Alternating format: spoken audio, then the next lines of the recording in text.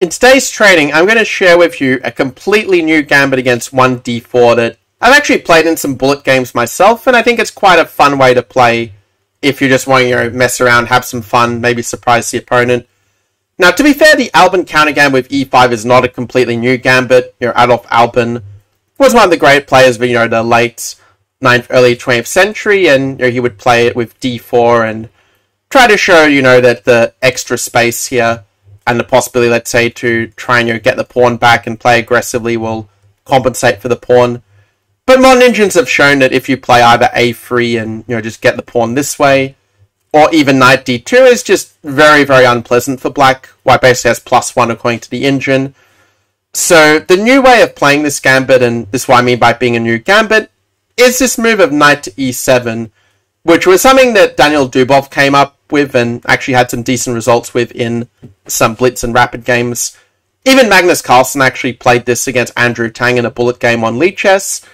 And yeah, the idea is that you're still going to play kind of in a similar way to a normal Albin, the way Morozevich was playing it, with g3 knight e7. This was the way that Morozevich tried to revitalize this system for black. So it kind of just accelerating it and keeping that tension between the pawns. Is it objectively a good line? Well, white, of course, is going to still be much better if he plays correctly. But if you want to surprise your opponent, this is definitely one way to do so. And if we look at the statistics in the Lichess Opening Explorer, well, black is scoring a 49% win rate. And when you factor in the draws as well, doing some quick math, that comes to about a 52% score for black, which is pretty decent when you think about it, to get a plus score when your opponent has the first move. The most common move is cd5, but there are other moves they can play, like knight f3 is a move that you will also see a fair bit. And after knight c6, like cd5 is going to lead to somewhat similar territory to the game. But if they do play a move like e3, you can play bishop to g4 here, for instance, try to pin the knight, try to get your pawn back. You could also definitely play a move like bishop to e6, which actually scores better. The idea being after cd5, the bishop is sort of supporting the queen, and you're very often going to get a very similar kind of ending to what you'll see where maybe objectively white is still, of course, doing quite well, but you can definitely try to get back the pawn or try to annoy them with knight db4. So it's definitely a position that's sort of trickier for white than the +1 evaluation of the engine would make you think. By the way, if you're enjoying this video so far, do make sure to hit the red subscribe button and subscribe to the channel.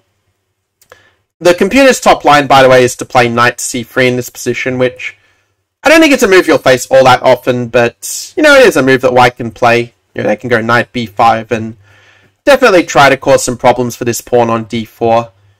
In this case, I guess it's good to know that knight e to c6 is the best move, but then if they try to win the pawn, we can at least defend it. I mean, the fact you'll be able to kick their knight away here does mean I think that black's position is actually quite reasonable in this case, so I wouldn't be too concerned about this. Like, the engine is recommending e3 here, but then at least, you double the pawns. It's, somewhat playable for black in that case. This is probably the reason to say why the engine, after more thinking, is leaning more towards knight e4, but again, I mean, you're able to pressure this pawn, and I would not be too concerned about this. I think the move cd5 in this game is probably a better one. So we have queen takes d5, black gets his little bit of a lead in development. And white really should play the move a3 here, because after knight f3, the move knight b4 is kind of annoying, where if you go knight a3, the knight is just kind of really stuck, and white's going to have a bit of a hard time developing his queenside without giving back the pawn. Well, you could say that even bishop e6, hitting the a2 pawn can be a bit of an issue in some cases. So yeah, this is not really what white wants in this case. I could probably argue bishop f5 is even more precise, but okay, it's more of a minor point. So a3 is the right move, and this is what Kazori had played in this game against Christian Kopk in, I think it was a Title Tuesday this is from. White could play the move e4, it ends up kind of leading to something similar to the game anyway, but after knight f3, h6, we sort of see black's idea that he wants to go g5, bishop g7, and try to win back the pawn. So definitely quite a nice, creative way to play it. If they try to stop it with h4, you can still go g6 and go for the same plan anyway, more or less. Of course, white's still going to be much better, but we're not playing this line to equalize, but to get a creative position, get the opponent thinking of their own from the very start, on the basis that when your opponent's thinking of their own early, they're probably going to make some mistakes quite soon. White should probably just develop normally with knight c3. I'm a little bit surprised that white didn't just play this in the game, to be honest. Maybe he was concerned about g5 and black getting the pawn, but the move knight b5 is quite a big problem here. And this is the reason why if I was playing it as black, I would probably just develop the bishop. You could probably make an argument for all three of these moves, but bishop e6 seems to me like the most logical development.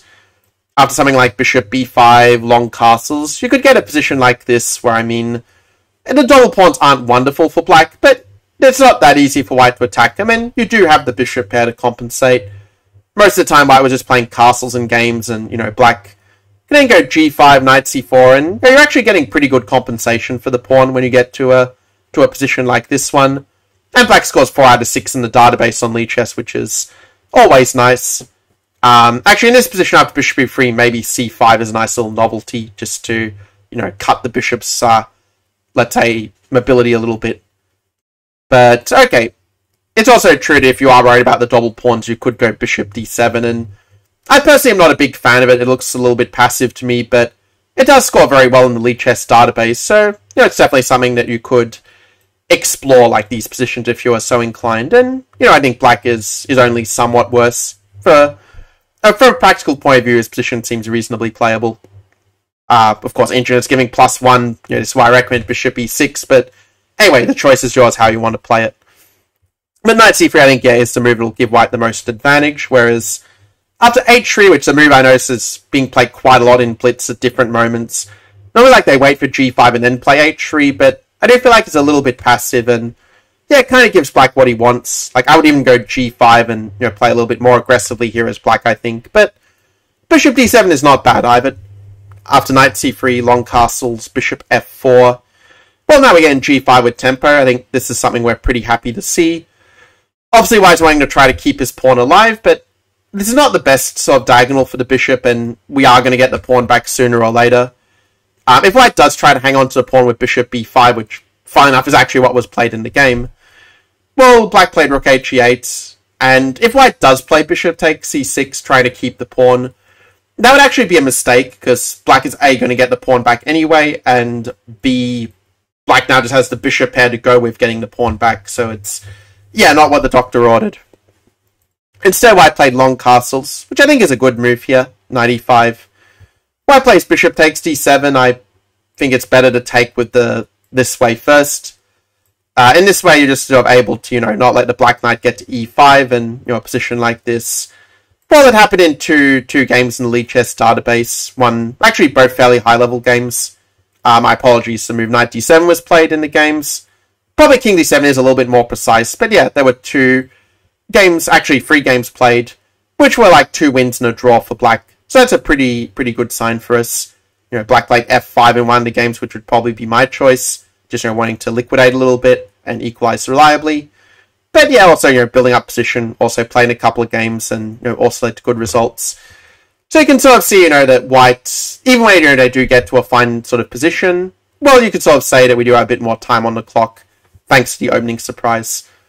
Black played knight bd7, and again, white should probably just trade the knights. Knight d4 is just being a little bit too clever, I think.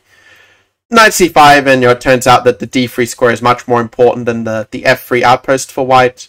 Like, for example, knight f5 is even just tactically failing, because we can just take on c3.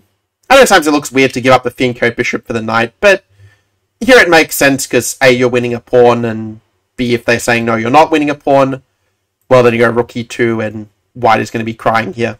It's actually mate in 5 according to computer here, funnily enough. But after knight d2, yeah, c6 is played. Not quite sure why black didn't just go knight c4 and, just dance with the knights at this point.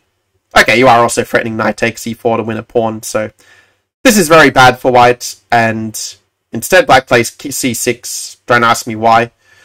And white plays king c2, sort of missing a chance to, let's say, try to kick the knight away with b4, or at least try to trade off some pieces to relieve the pressure a little, but king c2, now knight c4 is a big problem, because if f3, we have a little knight e3 fork, and after rook takes d8, rook d8, white would like to challenge the d5, rook d1, and well, I don't really see much alternative. I think you have to challenge, but unfortunately after rook d1, white now has to choose which of his children to leave to die, because king d1 allows knight takes b2, and knight d1 allows knight e4, and either way black was winning a pawn and will win the endgame, basically. Playing h4 instead is, yeah, just completely suicidal. Like, I don't know, maybe the guy just wanted to end the game as fast as possible, but yeah, after king c1, knight b3, he spoilingly allowed the checkmate to appear on the board. So, a pretty inspiring game. Of course, you know, when you play this gambit line with knight e7, you know, you have to understand that if white plays all the right moves, they do get a big advantage.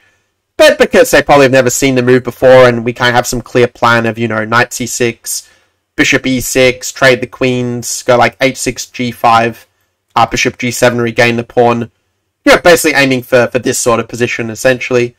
Well, we have a clear system. White has to make a decision on every move, and when they have to make a lot of decisions using their own head, they're quite likely to get at least one of them wrong. So, at least as a surprise weapon or as a fun system in blitz games, I think you could have quite decent results with this. So I wish you luck, and do let me know in the comments below what you think about this Dubov Gambit with the move 3 knight to e7. And I will see you guys in the next training. Until then, take care.